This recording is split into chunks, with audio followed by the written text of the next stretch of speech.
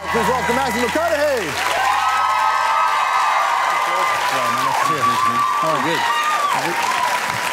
What's happening, man? Just on from New York, Toronto, and Flying around. talking Lincoln Lawyer. Yeah. Things are good? Thanks for having me, man. Of course, man. Nice to see you. So you're not a lawyer. You play one in the films, though. Mm-hmm. But didn't you want to be a lawyer at one point? Was that part of your path? That's what I thought I was going to do in life. Always debated around the house. Then I remember my dad one day saying he was in the oil business and it all went under in '82. And right around that time he was like, I may need you to be a lawyer to take care of me. Anyway, I went to University of Texas, wanted to be a criminal defense lawyer. And then it was around the beginning of my junior year where I just wasn't sleeping well with the idea of graduate, go 4 more years, law degree, get out at 28, make an imprint in society, and you're already 30. Right. I didn't want to miss my 20s really trying to practice whatever it was I wanted to do. So I had a good friend at NYU Film School who was raving about his experience in the storytelling business, and I up and switched my path and went to film school. You said defense attorney. That's a definitive choice, because to be a defense attorney, a lot of people wrestle with the idea of who they have to work with. Yeah. Society needs good defense attorneys for sure. And in this particular film, you have to make decisions. You plea bargain. And it becomes a really ethical gray area of life. Yeah. What was it? Did that part of the storytelling speak to you? Found out it was much more gray than I thought it was. There's a lot of it's deal making. The more research I did with the people that I hung out with, from not judges but from different defense attorneys and DAs, they're all making deals. The prosecutor overcharges, the defense attorney comes in, you say 75, I say 25, we'll meet at 50, good, I win, let's move on. But there's tons of wrongfully convicted people in prison as well, so it becomes an incredible, so those deals, sometimes innocent people make those deals just to get a decent sentence, one that they think they can live with, right? And that's a victory usually for the defense. We have that exact scenario in this film. Scariest, there's a line that goes through that my character McConaughey's father, who was a lawyer, had left with them, saying the scariest client you can have is one that's innocent. Mm-hmm. Scariest client you can defend is one that's innocent. And that scenario takes shape and becomes real life for my character in this film. How do you live with that? How do you sleep if you have any moral conscience whatsoever? Knowing that you wrongfully not allowed, put somebody in jail because you didn't get them off. And it's so hard for the defense attorney to win anyway. If it goes to trial, the prosecution's only going to take it to trial if they think they have a slam dunk. So the cards are against the defense winning anyway. Now, if you find that you've got an innocent client, then you don't sleep at night. You don't. Or just to plea bargain down and ameliorate the sentence is not a real victory if you know they're innocent. For people, there's a certain generation of people, especially lately, who grew up watching celebrity on television. They want to be something. You had a friend who said, I had a great time in acting, and so you got into that. Is this business what you thought it would be? Being an actor, or even being an artist, and I had studied in school behind the camera, was not even in the vernacular of my dreams. I was raised 9 to 5, you go to work, you work your way up a scale. That's from your old man, right? Yeah. And that was all I was able to even, like I said, dream about.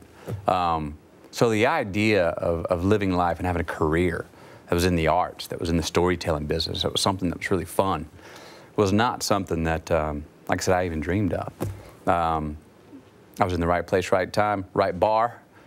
Guy found me and said, you want to come in and read for a part in a movie I'm here producing called Dazed and Confused? I said, sure. I go read for the part. It's got 3 lines. 3 lines turns into 3 weeks' work. They're paying me $325 a day. People are telling me I'm pretty good at it, and I think I'm getting away with something. And I still do feel like I'm getting away with something. Didn't you ad-lib the most iconic line from that movie anyway? I mean, Rick Linklater, the director and writer, wrote a couple of lines that I went, who is that guy? A young senior walks by, and Wooderson, who's been out of school for 5 years, steps forward, looks at her backside, and says, that's what I love about those high school girls, man. I get older, but they stay the same age. I mean, that line, I went, who is that dude, man? And he's not advertising, he believes that. So that was sort of the launching pad when I said, If you have that coming out of a character's mouth, I want to spend more time with him. So I just kept showing up to the director saying, what about this? What's interesting about your career is that you've been able to, I mean, that movie obviously set the tone for what was going to become quite a successful career, but everything I've learned about you is that the relationship between your dad was so important, and he passed away before you really had those moments. 5 days into shooting that film. So Dazed and Confused. Do you think about that, the fact that he didn't get to see this? Well, I think about the serendipity of that. It was 5 days into it, because before then, you're growing up, you know, you argue, Dad, I really need this skateboard. Dad, I really want these elbow pads. Is that really what you want to do? Yeah, Dad, I promise you, I really want it. 5 months later, I haven't even worn out my elbow pads. It was a fad. Yeah. I didn't really stick with it, Dad. You know, so that he was alive for the first thing that I stuck with and said, this is what I'm going to do. It's what I didn't know was what I was going to be doing full time, didn't know if I'd be able to, but he was there 5 days into. He never showed up on set, but he was alive, and I talked to him a few times when I started doing the thing that has now become a career for me. You think about that sort of explosion of your career and all the big moves you had done, and you're at that stage now where you're not in your 22 years old anymore, so you're building that second wave of your life and second wave of your career in an industry that hasn't figured out what to do, but guys like you know, we knew what Redford and Warren Beatty were going to turn into, and previously even a part of it, Brando, but your generation of guys, have you figured out what kind of Hollywood you want to be, what kind of movies you want to make, what kind of story you guys want to write as men as opposed to boys? It is a difference, because I'm a man now, not a boy. There are roles that just in the last few years I'm just either not considered for or just shouldn't be considered for. Either that, you know, I'm like, no, that was the other, you know, no, I'm Mr. McConaughey now, whatever that is, you know what I mean? I'm not Matthew anymore yet. Yeah, you know. So there's also, I've been doing it for 16 years, and things have worked out wonderfully well. I've had a great time. I've learned on the go. I've made decisions to track my own path. Some have worked out exactly how I thought they would. Others, it didn't turn out that way. Had any backfired on you? Nothing's really backfired. But I was sure as heck seen some films that I was like, that isn't what I thought we were making. For sure. You know, I'm not going to say any names. And I've seen some that I, you know, after seeing them, went out in the parking lot and was kind of sick to my stomach, you know.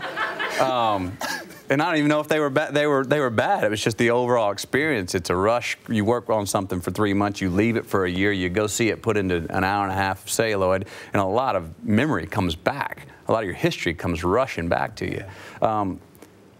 You know, I'd say I'm probably a. There's sort of, in a way, there's less to things you want to prove. Also, I think 40's probably got something to do with it too. I'm not a real numeralist. Like, hey, at 40 you got to be doing this, but at 41, there's just 30s you figure out what you don't want. Process elimination, you get them out of the way. 40 you start going, okay, I figured that out. I know where I don't want to be now. Where do I want to be? There's this moment as you get older, you just draw a line and you call yourself on your own bullshit. Yeah. And it's much easier. Did Jim Morrison provide inspiration for the Dazed and Confused character? Is that true?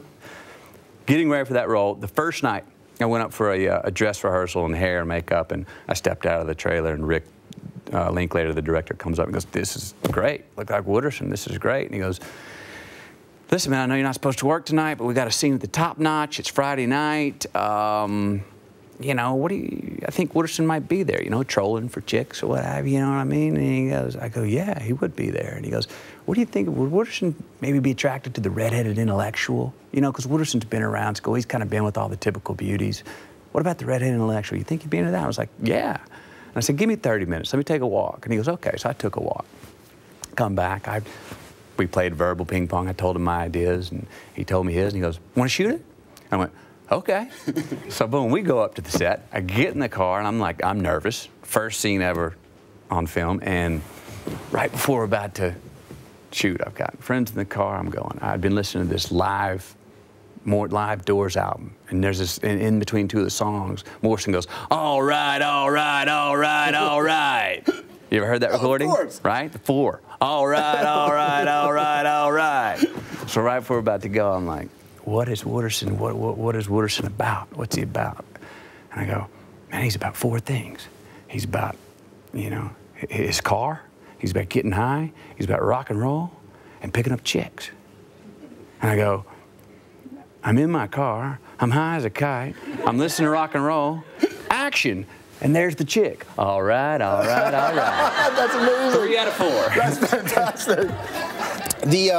Okay, so first of all, as a Texan, there's 2 movies that, 2 famous movies that have either Dallas or Texan title. If you're not going to be in Debbie Does Dallas, you're going to be in a Texas Chainsaw Massacre series. And I am. You were. So as an actor from Texas, what's it like being in a Texas Chainsaw Massacre film? The classic. I mean, I'd seen the original that Tobe Hooper did, but it was carny. Man, we were shooting in 115-degree weather, myself and Renee Zellweger, about 16-hour days, and it was, I'll say carny. It was a lot of fun, and it was like anything goes. It was anything goes. I actually had been offered the part of a role of a guy who shows up on a motorcycle at the beginning of the movie, and at the end of the movie rides off with Renee Zellweger, sort of a Romeo to Juliet role. Yeah. That was never in the film.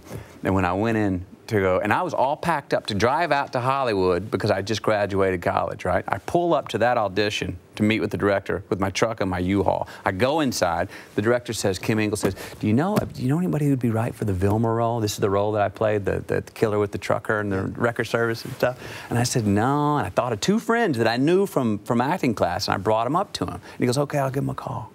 I leave, shake his hand, go out. I remember I opened my truck door, started to step in, and I went, I want to read for that. Shut the door, I went back in, and I said, do you mind if I read for the Vilma part? He goes, no.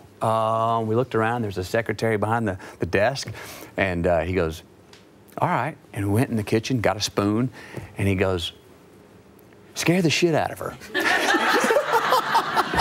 And so we threw furniture around, had her pinned up against the wall, acted like the spoon was a knife, da-da-da-da-da-da-da. And he goes, now act like your mechanical leg is all messed up and did all this stuff. 5 minutes later, he goes, it's great. You want the part? And I was like, yeah. Amazing. All right, last question. Yeah. Have you watched a movie and said, yeah, that movie's fine, but if I was in it, that movie would be amazing? Good question. Let me think. I don't know if I can think about this before time runs out, though. Did you, watch the Bourne movies and go, Damon just doesn't have it? No, but I did watch him in Bagger Vance. Yeah. Doesn't have the golf swing for me to believe he's a scratch golfer.